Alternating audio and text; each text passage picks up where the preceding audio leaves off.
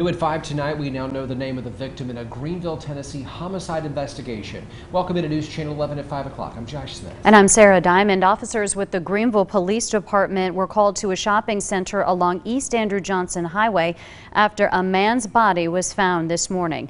The Tennessee Bureau of Investigation late this afternoon identified the victim as 33-year-old Christopher Short. News Channel 11's Blake Lipton has been at the scene most of the day. He joins us now with the latest on this investigation. Well, Josh and Sarah, the TBI says the body of 33-year-old Christopher Short was found next to a business at a shopping center on East Andrew Johnson Highway. Those who work near the scene, as well as residents in the community, tell me they were shocked to hear the news this morning. The investigation also put one area school on temporary lockdown today.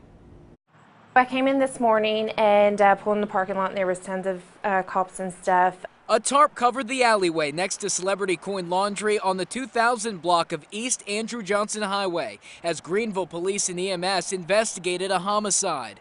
The TBI says the body of Christopher Short was found there Wednesday morning.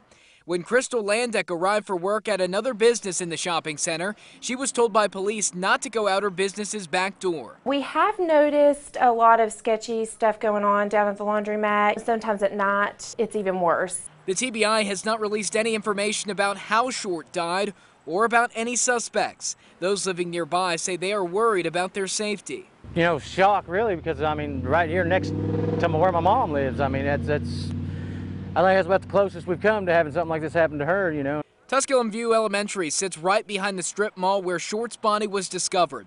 Greeneville City Schools released a statement that the school's principal, Dr. Lana Luttrell, quote, immediately placed the school on modified lockdown in accordance with district safety protocol. Upon receiving assurance from members of the Greeneville Police Department that there was no threat to Tusculum View Elementary School students or employees, the modified lockdown was lifted. And the TBI spokesperson says an autopsy of Short's body has been ordered, and again, no information about suspects have been released in the homicide investigation. Josh, Sarah?